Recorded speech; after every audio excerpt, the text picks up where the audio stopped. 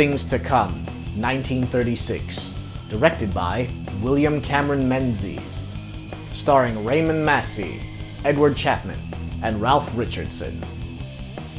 A hypothetical chronicle of 100 years for a small town in England, where scientists strive towards building a utopia after a decades-long war tears the world apart. Crazy fact, this film was written by H.G. Wells. The second I found that out, I was instantly interested in checking this one out. This is an insanely ambitious film, whose innovative production matches the forward-thinking narrative the film explores. Almost every cinematic trick in the book is used to bring the visuals to life.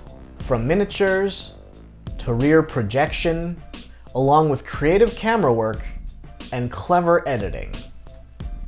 The world building in this film is wonderful too. The post-war village of repurposed wreckage is terrific, and the scientific utopia they build underground later on looks wonderful. Interestingly, no one is inherently good or evil in the script. They do bad things, but the antagonists are simply people set in the old ways of the world or uncomfortable with the rate of progress. A recurring theme in this film is optimism, and how devotion to science could lead to prosperity, which coming from an early science fiction writer is totally expected and refreshingly upbeat.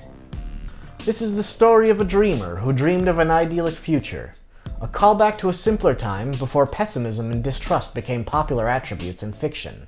Also available in color, if black and white isn't your thing. Verdict: recommended. An absolute feast for the eyes that looks to the stars. That concludes this week's review.